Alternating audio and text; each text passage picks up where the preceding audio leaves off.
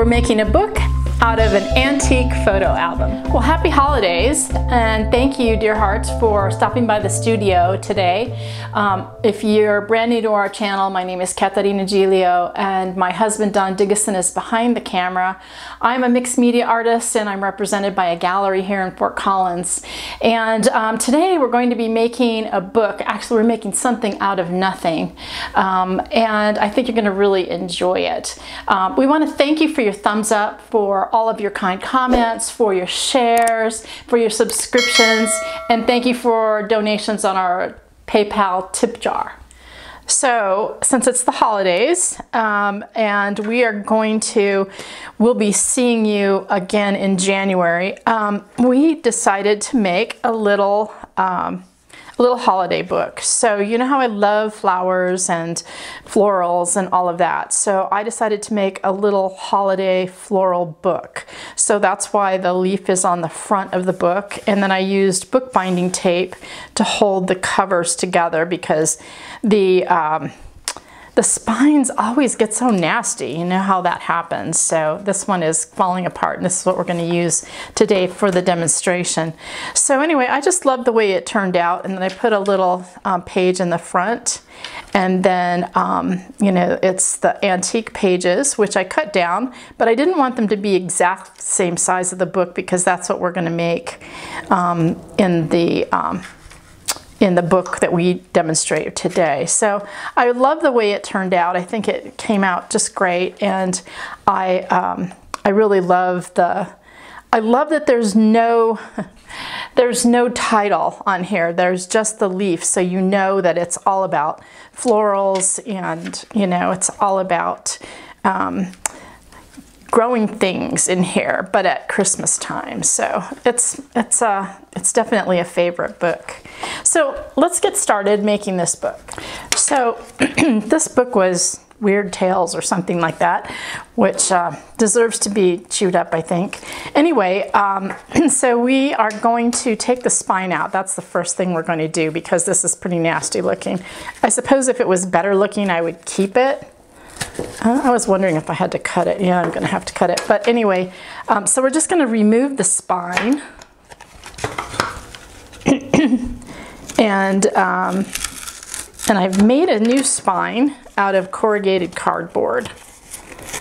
So you can, what I love about this project is you're using all kinds of old bits, right? You don't have to really buy anything. You just go in your drawers and pull out things that you have that, you know, and then just, you're starting over, right? It's just, I love recycling things. Okay, so this goes this way, and I'm just going to give it a little brush with my sanding wedge.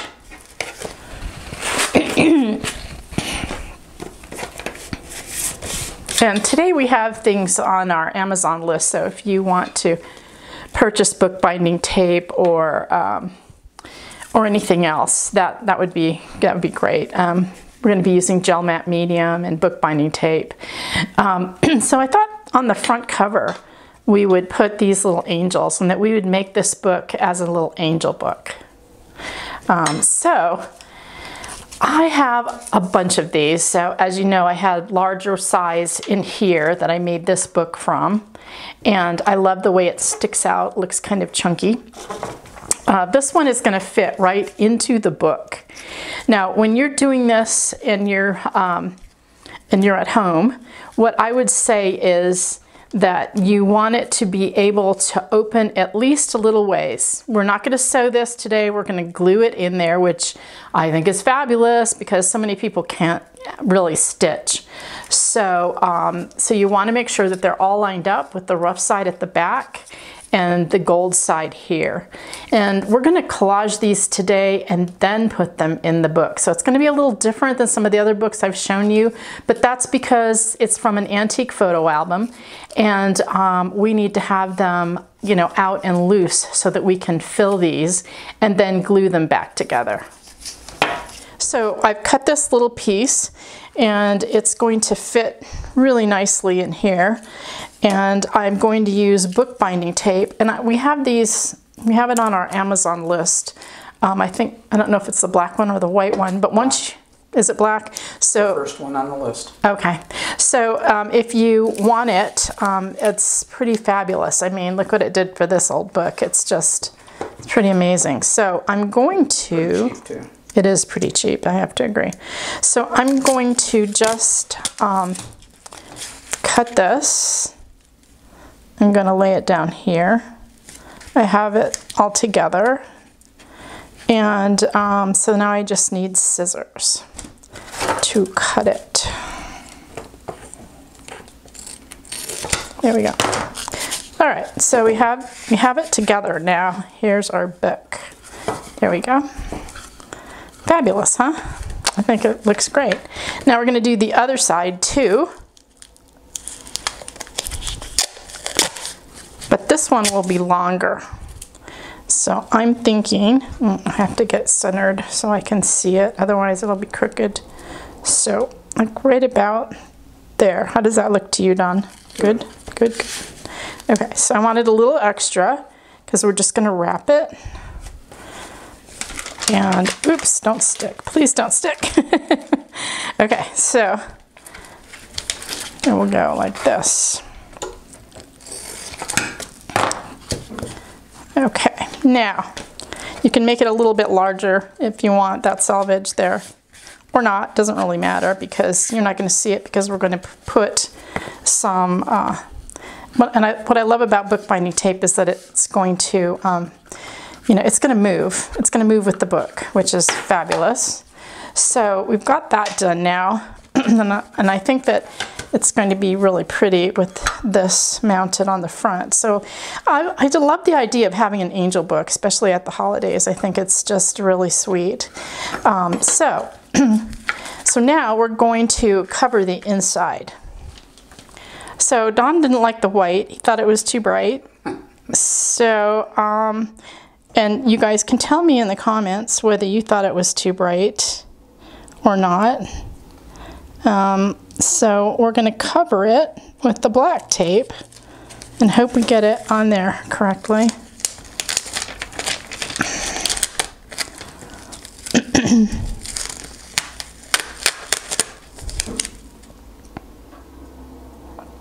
It's actually the same size. I think it's about 2 inches. Don knows. 2 inches. He measured it. Okay, so now we have black. All right, so I hope everybody's happy with the black. So there we go. I'm happy. He's really happy, so that's fine. I don't mind the little white edge, do you? Is that all right with you? Fine. Okay, yay. All right, now I'm gonna take my brush and I'm just going to follow the lines here where the spine is, so that it will fold a little better. There we go, that's better. Okay, so if you make a mistake or you change your mind, you know, you can always do embellishments. I can put some ribbon here or something like that. I kind of like it though because I like the white in here. I think it looks really cool. Okay, so now we're going to cover the inside. We said that last time. Okay, so I've got this brown paper and I'm going to cover the inside with it. And so I'm just going to use my thumb. And I want it to be just a little bit bigger than the book. And then I can just sand it back. So I'm just going to cut this off and then we'll put that in the book.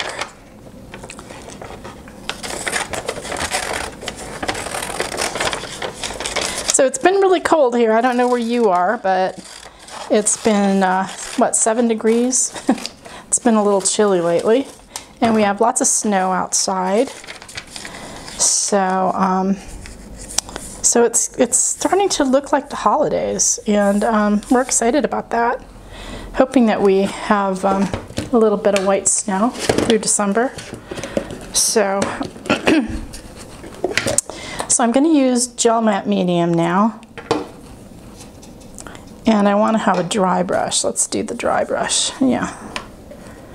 So the first thing I'm going to do is do the center. And don't worry about it if you get a wrinkle or something like that. You don't have to fret over it.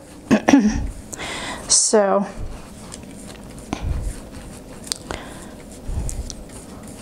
now I usually do half of it to begin with. And that was the front. Doesn't really matter, does it? Nope, not anymore. So I just want it to be completely covered. There we go. All the edges. And then I can go back and do it. Now, I love using handmade paper to do the inside of the books. It's just, it just moves, you know, it just kind of absorbs all the glue and it moves so well. And I really like the way that it works out. But I couldn't find anything that even looked like it wanted to live inside this book. So I just surrendered to the brown paper. And sometimes you just have to do that. But I think it's going to be fine. So,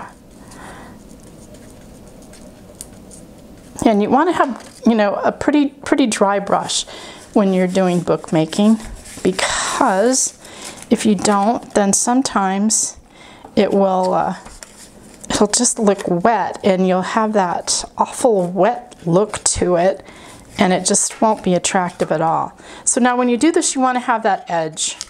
You want to have just a little bit hanging over the edge, and then you can go back and you can sand it back. So I put a mask on to do this because paper can be, there's a lot of, you know, particles. I can see them in the sun, and if you don't have the sun coming in, you probably won't see them, but it's just better for you to take care of yourself and your lungs when you're doing artwork. Just like wearing gloves is important too. So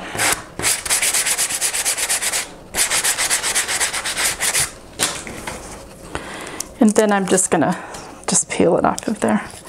So it's gonna look just like it wants to live on the book. And you know, these books weren't in great shape to begin with. It's wonderful to be able to recycle things and create something new from something old that no one's gonna read. You know, some of them are missing pages and things like that. It just makes sense to create something new with something old. So, okay, now we have the pages in there, or the covering for the inside, and I think that's going to be perfect.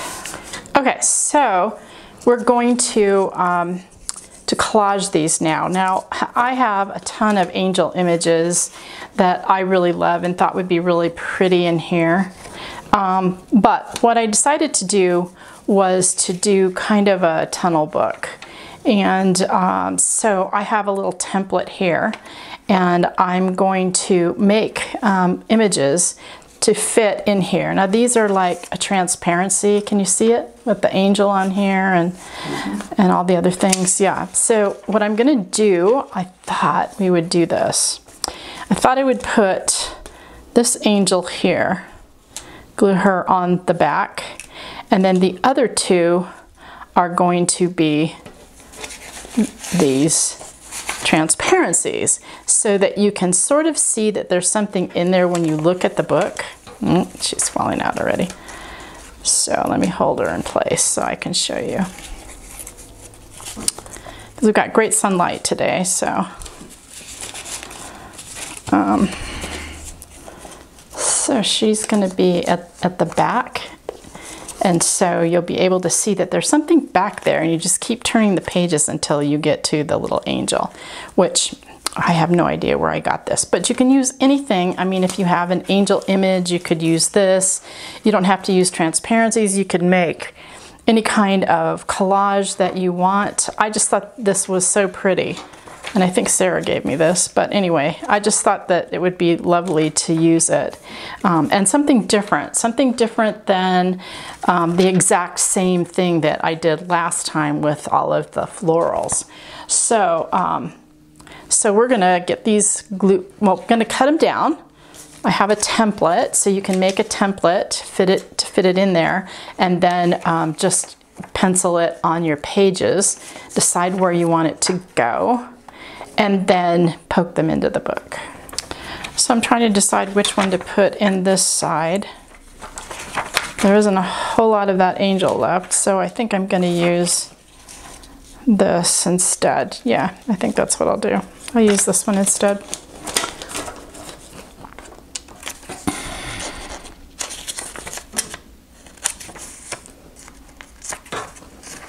So photo albums, antique photo albums you can get in antique stores, which I would say, you know, in a flea market or someplace like that would probably be your best bet. They cost an arm and a leg now, so I haven't bought one in quite a while.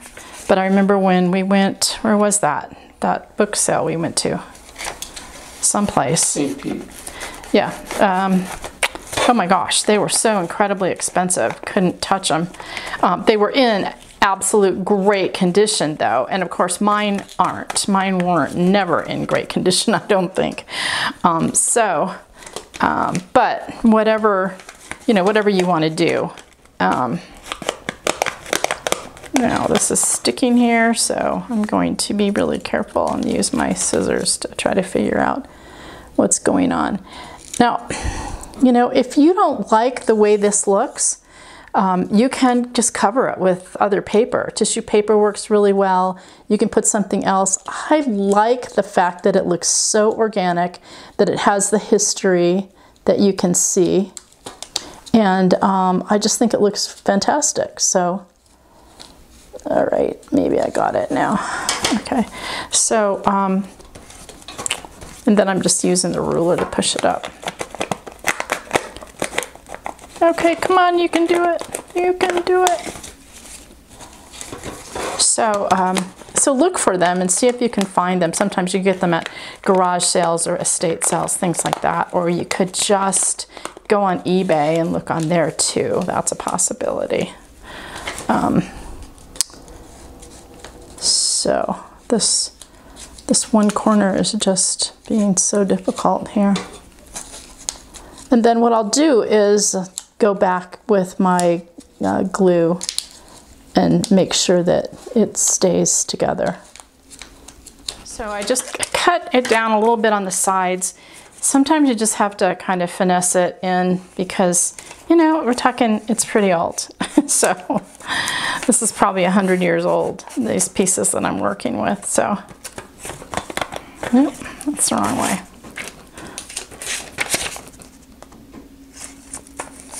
So sometimes you just have to just cut it just slightly to make it work. But, you know, it'll be fine once you do it. So there you go. Can you see that? Mm-hmm. Looks pretty. Love it. So the angel's there. Okay, then we glued this angel on. I just gave it a few little dabs of some gel matte medium. And so we've got our angel in there. We've got these all together, and then you can see it's going to be really pretty. You're going to be able to tell when you open up the book that there's something back there. So angel here, then there's a floral here, and then this angel back here. So I think that's going to be really fun. Now, when you do this, generally these albums have a gold edge or something, some kind of an edge, so you can tell, you know, which is the back. And you want to be able to see that because you want them all to be the same probably. So now I'm going to take my clamp, and I'm going to get another clamp too, but I'm going to get some gel matte medium on here. And actually, I'm not going to use a brush. I'm going to use a palette knife. So if you're lucky enough to find them glued together in a group, which is fantastic, then that would be really great. But if not, if it's like this, then you're going to have to do it yourself. So I suggest that you use your palette knife and then kind of smear it like frosting. Is the way I think of it. And there we go, that's better. All right. And so you want to have it, you know, nice in a block. Now the thing is, this is how they were they were glued in to begin with. So it's not going to be that hard to keep them in there together. And they're not going to open super flat, but that's okay. So we're going to let this dry and we'll come back. While I'm waiting for my block to get dry, because then we're going to glue it again and then put it in the book, I decided to go ahead and glue my angels down. Now this was a piece that I had years ago, and then I soaked it in a solution, and I should show you that sometime, probably another video. Anyway, to get the verdigris look, and so I think it goes really nicely on here. And so I'm going to just put a heavy weight on there. I'm just going to use some blocks that I have. And I'm just going to set it on there to keep it, to glue it down really well. I use gel matte medium for this, but it's because it's very, very light and it had several points so that I could glue it to the book. If it was any heavier, I would have used E6000, and that's an industrial glue that I like to use for, you know, 3D bits. So my signature block is glued together. And then we're going to glue it into the book here. Just like that. And I think what I want to do first is to make the inset pages, or the first pages. So I'm going to get some paper and we'll do that next. Before we glued the signatures in, I just wanted to make the front pages. And I like doing this because it just looks pretty in your book, and it has a nice finished kind of look to it. And I use decal scissors for this edge here. So now I have this one made, I can make another one, and now I'm going to glue this into the book.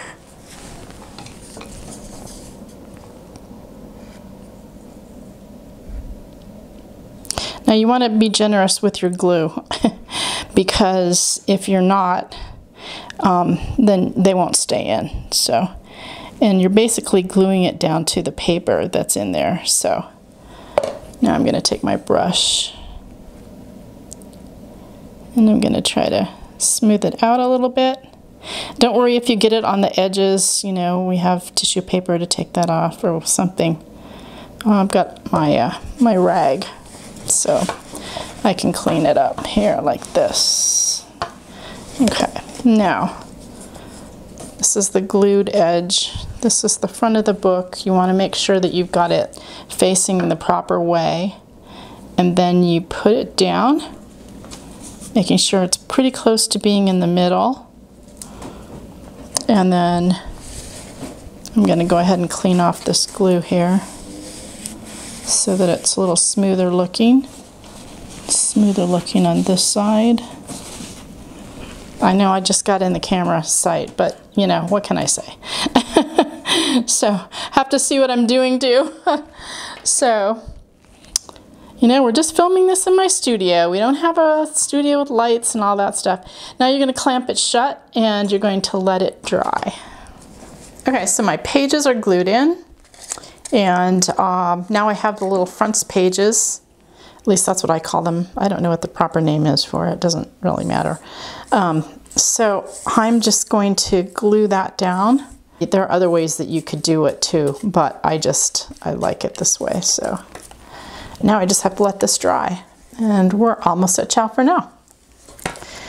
Well, we're almost at chow for now. I wanted to show you the book. It's not quite dry yet, but here's the fronts page, and then you can see that the the wonderful transparencies are in the center, and then at the back is the angel. So, and I don't want to pull it open because it'll come apart.